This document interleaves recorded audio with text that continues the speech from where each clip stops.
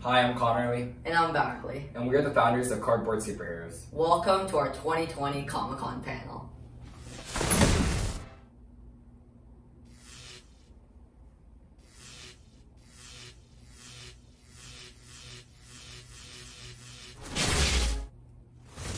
In this video, we'll be talking about how we started Cardboard Superheroes and some of the lessons we learned. And then we'll go into detail about how we built Hulkbuster from the beginning to now. As we mentioned in our WonderCon video, we're super excited to reveal our completed Hulkbuster.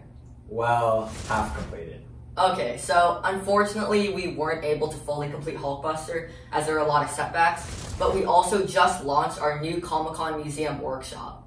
And we're going to tell you more about that later, but for now we're going to tell you about our origin story. One of the most common questions we get asked is, how did we start Cardboard Superheroes? Well, it all started back in my toddler days.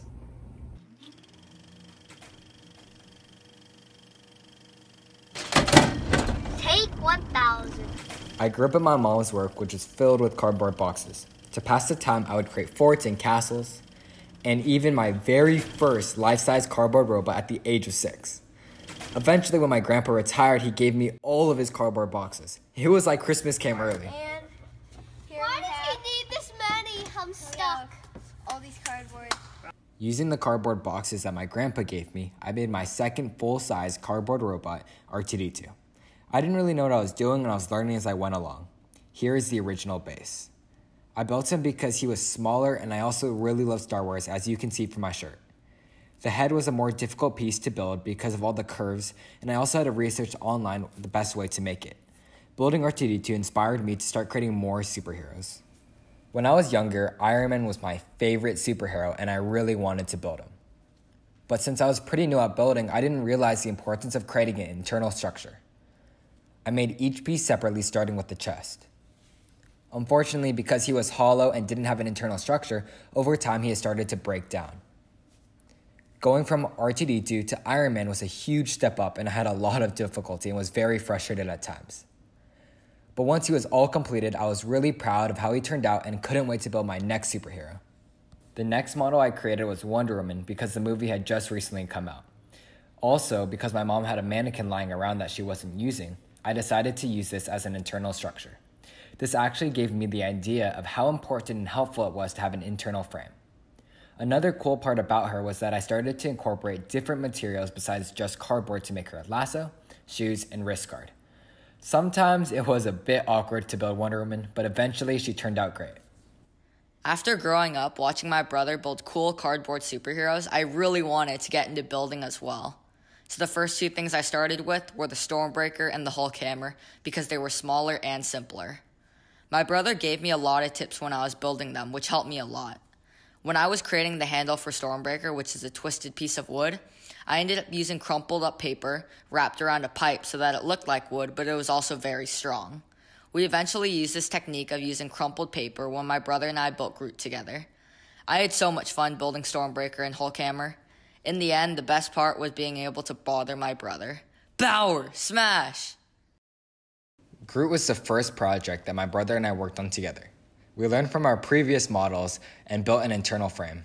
Unfortunately, we didn't build it strong enough because over time, it started to break down and we've had to repair him several times. Groot was fun because it was so different from the other models.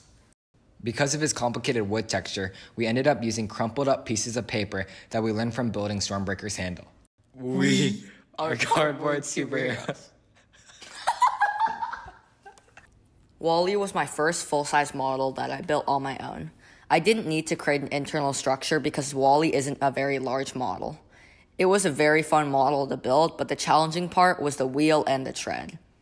Around this time, we were starting to test out a laser cutter and ended up using this to create the treads, which came out really well, and it is definitely my favorite part of Wall-E. After building Wall-E, I wanted to take on a more challenging project. Aquaman had recently come out, and I thought Black Manta would be a great model to build. Because of some of the problems we had with the strength of Iron Man and Groot, I realized that I needed to make Black Manta's interior structure very strong and sturdy, because I didn't want him to fall apart over time.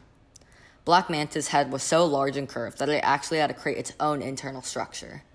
Because this model was very challenging compared to Wall-E and took me almost 9 months to complete, I was able to improve my building skills so much, which allowed my brother and I to eventually take on the challenge of building Hulkbuster together. Because I had already made R2-D2, I knew I had to build C-3PO next. I started out by building a very strong internal structure, as we learned from the previous models. One really cool feature of C-3PO was that I added real wires to the body. Another additional lesson I learned was that when I was transporting the models, it was very difficult to move full-scale models like Iron Man, Groot, and Black Manta. In order to make C-3PO easier to move without breaking, I made the arms removable and also came up with the ideas to use magnets so the arms could rotate. When I was finally finished with C-3PO, as you can tell, I was pretty happy. My family and I all watched The Mandalorian together, and my brother and I knew we had to build Baby Yoda. We decided to go with the foam base because he has a lot of curves, which makes him difficult to build. We ended up painting ping pong balls for his eyes. This is definitely one of our favorite models, and now Baby Groot has a friend. Last year, we held our first big workshop at the Comic-Con Museum for the December Nights event, and it was a ton of fun. And we're so thankful for everyone at the museum who gave us this opportunity. We created cardboard templates using our laser cutter to make easy and fun kits so that people could build their own Thor hammer and Wonder Woman gear. We actually ran out of templates after having over 600 visitors make their own models. We'll definitely be prepared next time with more. We worked really hard for this event, and in the end, it was definitely worth it. We're hoping to hold another workshop at the Comic-Con Museum where we'll be providing kits for Captain America's shield and Wonder Woman shields. Hope to see you all there. And that was the story of cardboard superheroes, and now we'll tell you more about our latest model.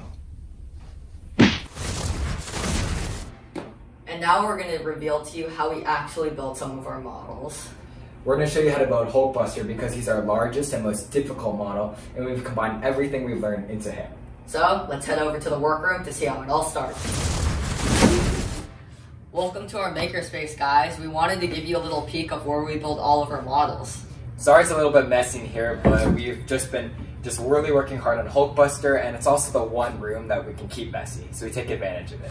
We wanted to give you guys a step-by-step process of how we go about building some of our models, and we're going to use Hulkbuster as the example. So the first thing we do is print out a bunch of pictures, and this is so we know what each piece looks like. We're asked this question a lot about how we size and proportion all of our models correctly. So we do that by starting with an image of the model, and then we basically take that measurement, and then we find out how tall we want to make them. And in this case, Hulkbuster is 8 feet. We really wanted to make him taller, but unfortunately our ceiling's 8 feet, so we couldn't go any higher than that. We then take those two measurements, we divide them to find a common ratio throughout everything, and that's how we get all of the correct sizes. And, you know, who knew math could be so helpful? The next step we do is build an internal frame, and we learned this from experience because our previous models like Iron Man don't have an internal frame, and they're all falling apart right now. So, especially for Hulkbuster, we built one for him, and we made it extra sturdy so that it would support his heavy weight. So last year at the Comic-Con Museum, we ran a workshop, and we had to transport all of our models there, so it was really important for us to make them portable. And we made him into like a transformer of sorts. His shoulders can come off, his arms can come off, also his feet can come off, and his body, it can be separated from his legs, and finally, his head can come off. We also made sure that Hulkbuster fits through a single door, otherwise he would have been stuck in our room. We're really happy with how Hulkbuster turned out, but as you mentioned before, we made a few mistakes and had some setbacks, but we're still learning as we go along. One of the setbacks we had was the hands. We actually miscalculated them, and they are a bit too small, so we'll show you right now. Yeah, they're little tiny hands. And so now we're in the process of rebuilding them. Now we're going to tell you guys how we actually build Hulkbuster from the beginning, step by step. For Hulkbuster, we started out building an internal frame. We learned from past models such as Iron Man and Groot that a strong frame is essential, and especially for Hulkbuster. Because he is so large and heavy, this was even more important. To make the frame strong, we rolled up pieces of cardboard to make sturdy poles and taped or glued them together. We used this to build a frame into the shape of Hulkbuster's body. As we mentioned, we made sure the frame could be taken apart so he is portable. Recently, we've actually had to go back and reinforce his frame because some of the cardboard poles and his arms actually started to bend. We used aluminum rods to do this. We also had to strengthen his legs so he would be stable and balanced when standing. I generally like to build the head first. This is just a preference, but after the head is done, I feel like the model is really starting because this is the most recognizable piece. Similar to Black Manta, I built an internal structure for Hulkbuster's head. This created the basic shape of the head and made it easier to add on the detailed curved pieces to finalize the head. Rather than permanently attaching the head to the body of the frame, we attached a post to the head so it could slide into the body and be removed. This was the stage we were at when we held a workshop at the Comic-Con Museum for the December 9th event. We are excited to bring the finalized Hulkbuster back to the museum later. The next part of Hulkbuster we worked on was the chest. Because the chest is so large with many curved pieces that fit together like a puzzle, it was a very difficult section to build. I had to plan out each piece ahead of time so it would all come together and also fit correctly onto the frame. Similar to C-3PO and Wonder Woman, I wanted to add in different materials to make the model a bit more unique. I decided to use some wire for the chest plate and the knees, and I think it came out really well. For the arms, we already had the basic shape from the internal frame that we built. We made the frames for the arm able to attach and detach from the main body. From here, I then added the surrounding cover and detailed designs, including some armor and weapons. The most difficult part of the arms was making sure the size and dimensions fit with the main body. I actually had to redo this a few times to make sure he looked right, as we just couldn't have Hulkbuster with puny arms. Also, as we mentioned before, we have to redo the hands. When we started making the hands, we based the size on the wrist we had built, which we didn't realize until later was way too small. Later, when we attached the hands and the arms to the body, we realized that they were again way too small. As a famous saying goes, measure twice, cut once. Well, we definitely learned our lesson. Hulkbuster's legs were much harder to build than we originally thought, as there were so many pieces that had to fit together. The thighs, knees, shin, and feet. Also, because Hulkbuster comes apart, we had to make sure when we connected the body and leg pieces together, it had to look like one solid model versus separate pieces. The legs had a lot of detailed features, especially the feet and thighs, and we had to build them twice, once for each leg. As we were building the legs, we had to strengthen the internal leg frame and also enlarge the base of the feet so Hulkbuster would balance and not fall over. We had this issue with many of our other models, such as Groot, Iron Man, and Black Manta. We're happy to say Hulkbuster stands on his own without any outside support. This was the last major section of the model, and it was really exciting as we got closer to finishing to be able to see him finally come together. We've been working really hard these last few weeks to try and finish Hulkbuster in time for Comic-Con. We're really happy that we were able to build most of him. Unfortunately, as we showed you before, we weren't able to finish his back. Also, we realized that we needed to rebuild his hands, which are very detailed and take a lot of time. We'll be continuing to work on this, and hopefully we'll be completely finished, front and back, when we come back to the Comic-Con Museum for our next event. We hope you enjoyed learning more about how we build our models and some of the lessons we learned along the way. If you want to get started building some of your own models, we just launched a free online workshop with the Comic-Con Museum, so you can go check it out. We'll teach you how to build Wall-E, Thor's hammer, Captain America's shield, R2-D2, and more. Hey guys, so I'm going to be teaching you how to create your very own Wall-E. And I'm going to teach you how to make a Thor hammer. Because this week we're building the Star Trek Starship Enterprise. So for today's video, I'm going to be showing you how to build your very own miniature R2-D2. Thank you for watching, and we're hoping to be back at the Comic-Con Museum for an in-person workshop where we're going to teach you how to build a Wonder Woman shield, Captain America shield, and a Thor hammer.